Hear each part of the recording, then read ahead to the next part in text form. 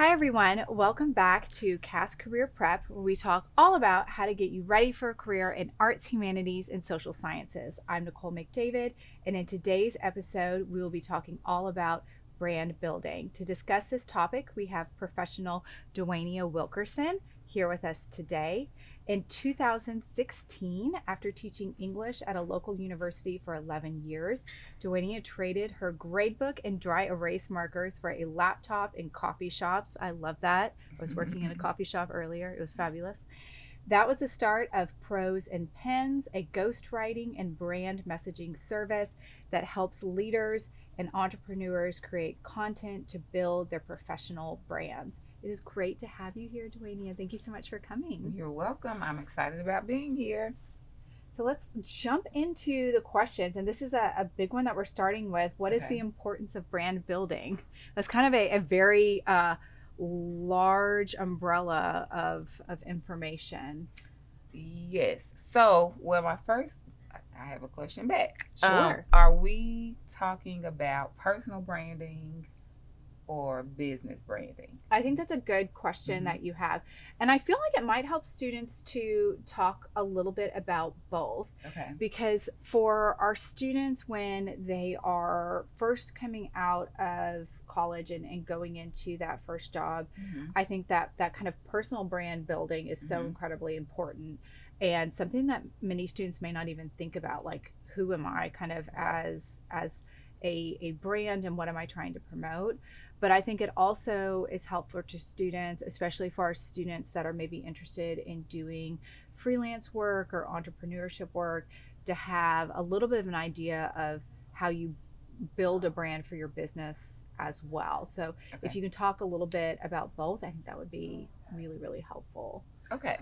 So first off, the importance of personal branding is, and I'll use myself as an example. Yeah. When I got my first real job as an instructor at a university, I had no clue what I was doing, of course. And so a more senior colleague decided that she would be my mentor. And I was excited because I never had a mentor. And I noticed at some point that we would always be the two people who were showing up late to meetings. We would be late for our classes. She would encourage me, let's leave class a little early so that we can go to the mall, or we can go to an early dinner, those sorts of things. And so it finally clicked that I am gaining a really poor reputation among my colleagues and my students. And that is never the way that I have wanted to be. So that's when I first started to realize the importance of having a personal brand.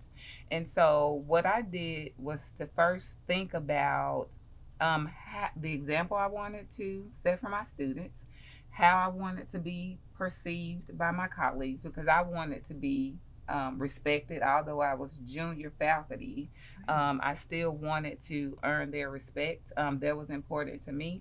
And so that is when I first acknowledged this thing about personal branding. And so for anyone who is leaving school, going into the workforce, personal branding is important, because if you don't think about who you are, where you want to go, what you want to do, there's always someone else who is willing to help you chart that path, and it may not be the best path for you. I know so many people who have gone into job positions and they have accepted promotions or agreed to lead a team, and then they're like, I don't even really want to do this, because someone else identified them as being a good fit for the opportunity, but once they got into it, they didn't feel like it was a good fit for themselves. And so that is why we have to, number one, know what we want, and then create that persona. And I'm gonna put persona in air quotes. Create that persona that will help us get there. That's great. That's so important. And I think that many times it is something that you need to think about when you do work with a mentor, because those opportunities do sometimes arise, especially in the college setting, of, is this connected to what I want my personal brand to be, and who do I want to be through that? So kind of jumping off that idea and thinking about the business branding part of it, how did you build Prose and Pens to what it is today? Lots of legwork. So in a community like Huntsville, it is driven by who you know. And I'm only saying Huntsville because this is the place that I've gone to school, graduate school, and I am building a business. But I've heard other people, most of us are familiar with the saying, it's not all the time what you know, but who you know. And that is because who you know becomes your network, and it those people become the ones who vouch for you and refer you and say, you don't know her, but I know her and you can trust her. And that is a very big deal. So the way that I started to build my brand here is I networked in person.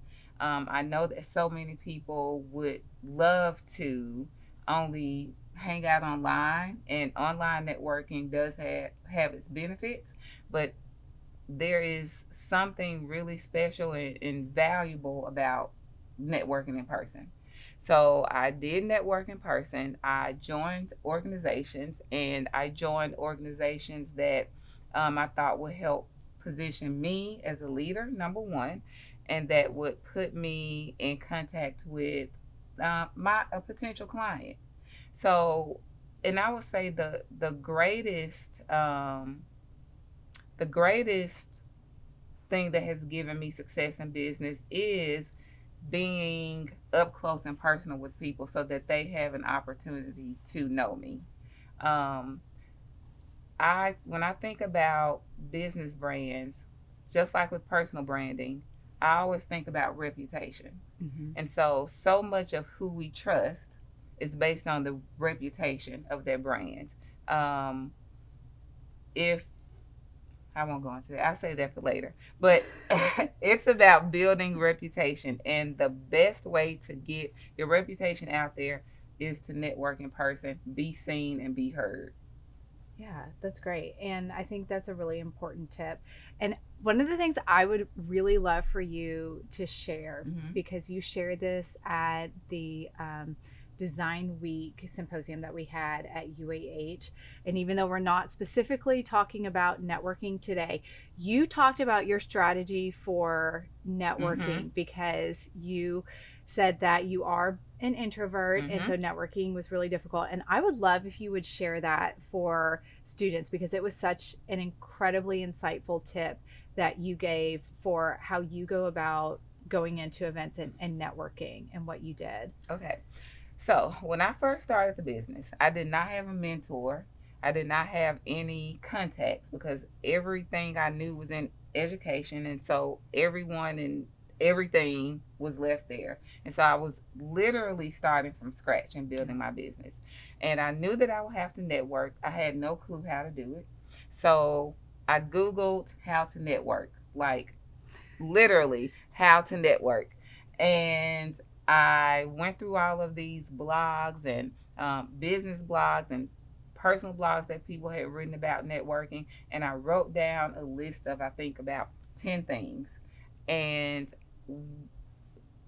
in writing down those 10 things, I was able to make a list. I felt like, okay, this is what I can do. This is how I can make networking easier for me. So what I did was that I would make a goal to attend at least 2 events per week.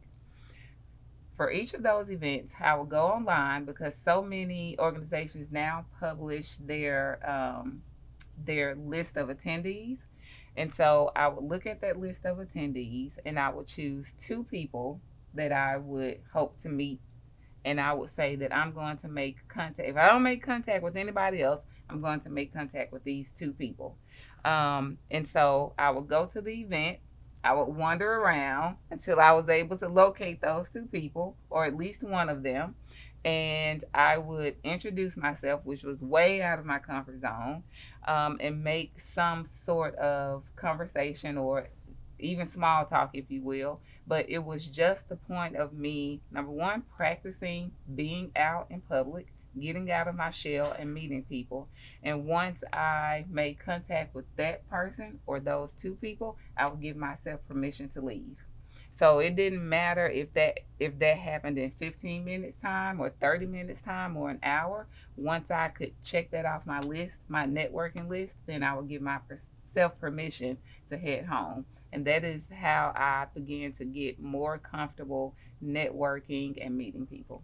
I just think that's such great advice because it gives a really specific Mm-hmm. goal, and it gives you the ability to say, once you've met that goal, then you give yourself that permission that you can go. And I'm assuming that, like, as time went on and you were doing that, you would then end up staying Yes. longer. Now I can stay for hours. Yeah, and that's what's so great about it, because it kind of does like this small building process Mhm. to help you get used to it, and kind of moves you through it in a way that is more tangible and easy to achieve. So when you were building your brand, did you experience any setbacks during that time? And if so, how did you overcome them if you did? So many setbacks. Um, so one was when I taught, there were anytime you work in an environment that is structured, you know what to do. You know what time you have to be at work. You know what your responsibilities are for the day. You know who you're meeting with for the week. And when you start a business, especially solo, you have absolutely no structure. Yeah. And so I would wake up in the mornings like, okay, what am I doing today? Yeah. I have no clue what I'm doing today. So, and if you don't know what you're doing today, there's no way that you're going to grow your business. You're not going to get clients. You're not going to make any money. Right. So just imagine that. So the first thing that I had to do, the first obstacle for me was creating structure. How do I set my day so that I'm being productive, so that I am networking, so that I'm meeting people, so that I'm making money? That is number one. Number two is one that I feel like many creatives, especially, have to deal with, and that is pricing. How do I ask for money? Oh, yeah. And how do I collect that money? And how do I make sure that I'm getting paid on time? And so that was the second obstacle. I had to put things in place, contracts. I had to figure out an invoicing system. I had to make sure that I was getting paid ahead of time for the work that I was doing, and not having to chase an invoice after I had submitted work, and people weren't paying in a timely fashion. So though that was another obstacle. Once I got a client, how do I navigate making sure I'm paid in a timely fashion? And then you learn, okay, I need to make more money. So what does that look like? Do I need to identify a new client? Do I need to change the way I network? Do I need to offer more services or less services, or raise the price on some services? So I would say those were the three primary issues that I had to work out before I felt like, okay, this is a business and I'm running it. Yeah, I think that's great advice, because many times, we feel like if we do have a setback, that is indicative of the fact that we're not doing what we're supposed to. Mm-hmm. But I think when you expect that there are going to be setbacks, that's an important kind of learning experience in being able to move forward in a way that is going to help you. If a student, and this is depending upon what our students are particularly majoring in, but if they're going into a situation where they're helping a business to rebrand, or they're trying to save a business that has maybe a declining brand, those I feel like would be very difficult situations. How do you think they could maybe best practice work through that in a way to work with the company well, and be able to also kind of bring in ideas that are going to be received? Because I think one of the main things that I think about when a company has a brand, even if they decide they want to change that brand, they still in many ways feel very connected to that brand. I don't know how many, like, I think of like commercial brands of places where they're like, we've rebranded, and I'm thinking it looks the same, right? It's like you have rebranded the exact same thing. So you know, that's not really something new Yes. or different. And so how would maybe a student going into those situations navigate that when they're going into the workforce and maybe don't have quite all that experience yet? So the first thing, so there are a few reasons that a rebrand could happen. It could happen because the brand did something awful and they need to recover from it. Yeah. Or there could be a rebrand because the current branding feels, what is the word I'm looking for? It feels dated. And yeah. They want to update. They want something more modern or fresh. So the first question to always ask is, why is this necessary? Yeah. If you don't understand why, you're going to be moving forward in vain. It's like putting up, what is it saying? Putting a lipstick on pig. Oh, yeah. I'm killing it with the saying. Yes, no, I know exactly. Yep, I know that saying. Or you're putting a Band-Aid on a, yeah. A Band-Aid on the bullet hole. Yes. I think it's what it is. Yeah. Yes. Yep. And so you have to know why you are doing whatever the thing you're being asked to do. Yeah. So let's just say that the brand has screwed up in some way and they want to recover from it. The rebrand is really about recovering. Then you have to first acknowledge that there was an issue or there has been an issue. So many times brands don't acknowledge that there has been a problem, and everybody on the other side of the brand is like, when are you going to say something? Yes. Like, we're waiting for you to acknowledge that there was a problem, that you screwed up, and that you're going to move forward from it. So the first is acknowledgement. Mm-hmm. Secondly, think about those internal mechanisms that need to change. And when I say internal, that could have to do with the staff. That could have to do with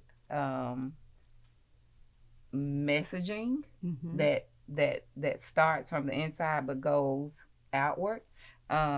Rarely is it going to be about a visual rebrand. The visual rebrand is, especially in a situation where there has been some screw up, a visual rebrand is going to be the least of concerns. Right. So it's acknowledging that there is a problem, changing things from the inside out, and then lastly, you can get to the visuals. Yeah. Because what people most want to know is that things have really changed from inward outward. Yeah. Yeah. Oh, yeah. Definitely. And then the visual just becomes icing on the cake. Right. Yeah. And I think that's incredibly important. And I think that for, our students that are listening, that is some homework for you, because they will remain nameless. But I can think of some organizations right now that have done that in the complete opposite. They have just rebranded and they're like whole new, visual merchandise and everything. And it's like, but what have you actually changed at the organization? Right. And so I think that's important when you think about branding. It really is internal to external. And so what internally is changing, and then that external change is the icing on the cake. It is that last kind of reflection. And it's, the icing on the cake, not like, one of those Gigi's cupcakes that we used to have where the icing was like this much and the cake was this much, right? Right. Balance, definitely balance. How does your own image affect your brand? How much, and kind of in your brand of Prose and Pens, do you feel like that is something separate that you created, or how much of it is kind of your imaging of you within that brand that you built? So I don't know if this is a pro or con. It depends on who you ask, but I am certainly a central part of my brand. Yeah. That people work with me Right. The name of the business is Prose and Pens, but people don't work with Prose and Pens, they work with me. Right. Although I do have help from writers and editors on my team, it I am the brand. Um, and so, what I learned pretty early on is that when I started my business, I felt like, okay, now I'm in business and I have to be very buttoned up. I have to wear my gray slacks and my button down shirt. And I would just walk into a room very put together and buttoned up in a smaller version of who I actually am. And not only did that feel terrible for me, I also attracted clients who were very buttoned up. And that is not who I am at all. Yeah. And so at some point, I'm going to say around 2020, as we were coming out of the pandemic or in the pandemic, and I had a lot of time to think, I was like, I don't want to continue operating in this way. I want to be myself. If I want to look very buttoned up one day, that's fine. But if I want to be a little bit more relaxed, I want to grant myself the liberty to do that too. Yeah. I'm a very outspoken and opinionated person, and I want to be able to showcase that part of myself. And I found that when we went back out into the world and I showed up more fully as myself, I attracted more clients who were the same way. They appreciate my opinions. They appreciate me being direct with them. They appreciate me being honest. And those are the people I like to work with.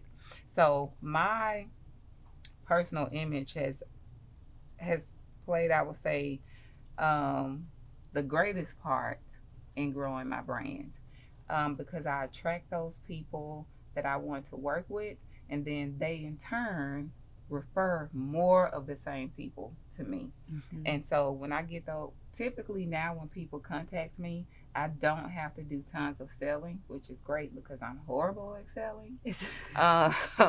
So I don't have to do tons of selling because they've already been primed by whoever referred them. Yeah. And so, long story short, I feel like I've gone really on and on about that. But who I am has played such a large role in the growth of my business. I think that's so true. And it is something that translates into so many different areas. I think of that when I first started teaching. When I started teaching, I was almost the same age as my students. And so I very much, isn't that, it's crazy. We stay the same age, but they get younger. Yeah, that's what happens. That's what happens. But it is a situation where I remember so distinctly, I had this idea, like, because I was so close in age to my students, I thought I need to be super professional. Yes. And so I was very professional when I first started, and I was very reserved, and I, would walk into the room in my very high heels, and I would stand at the front and I would lecture for an hour, and then I would walk out of the room. And I still remember getting like my first batch of student instructor evaluations and thinking, oof, like I'm not gonna reveal the content of them, but it was an oof. And I thought, this is not me, and this is not reflecting me. And I realized that, and I slowly adapted it, and I let myself in front of my students be kind of the quirky, humorous. I make jokes. I laugh at myself a lot. As I always tell my students, even if y'all don't laugh, you know that I'm laughing at me because I think it's funny to me. And really let that part of me be part of my teaching. And it was amazing, the difference in the responses. And even like just having students that came to class, because students like wanted to be in the class and talk about the different stuff, and we'd have discussions, and sometimes we'd go way off topic, but what was so funny is they would say, somehow she manages to get all the information in there, and I did. And so it really is developing that understanding of who you are. And also the idea, especially when you start your own business, it is nerve-wracking because you think, I have to have clients, I've got to get paid. And so figuring out how to be you within that brand that you're creating is so incredibly important. Mm-hmm. So when you're establishing and maintaining your brand, what are some of the kind of style choices that you make to maybe design things or set up things when you're doing perhaps, promotional materials, or even like the content that you're sharing with potential clients? How do you kind of make those different choices? So you make those choices based on what you're promising. Okay. So, for example, the type of writing that I do for my clients, we work from three things: clear, concise, conversational. That means that things need to be easy. We don't want very complicated things. And so my design is that same way. If you go to my website, it is black and white. Um, the the language is very clear. There's not much of it. I'd like to think that the site is easy to navigate. People have told me that it's easy to navigate, and so every time I hear that, I feel like that's validation of the brand. Yeah. So you are creating your visuals around what it is that you're offering, and I'm offering something really simple. I'm offering great content that should be enjoyable, and it should be easy for people to read. And so that is what you get when you get my business card. I remember recently someone asked for a business card, and I gave it to them, and they were like, "Is this all?" And I'm like, "Oh, yeah." Like, this is it. This is the card. Yeah, this is it.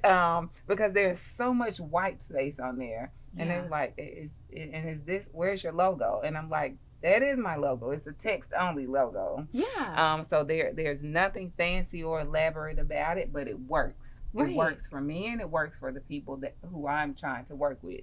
So if you have a brand that's bigger, and when I say bigger, I mean bolder or louder, or that is offering a bigger experience, then you might want things that are more colorful, more in your face, more attention seeking and getting.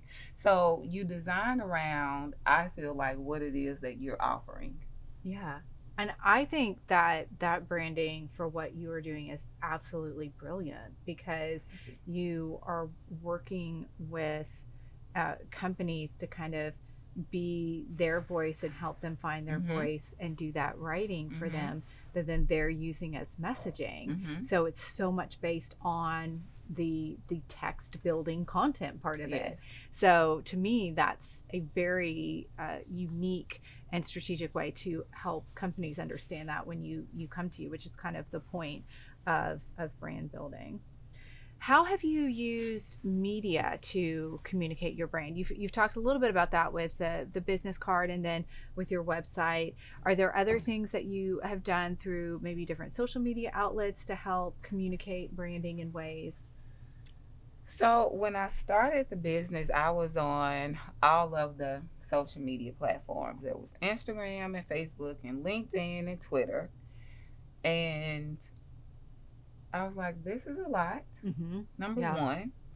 And number two, some of the traction that I was gaining on those platforms wasn't the traction that was going to turn into money in my pocket. Right.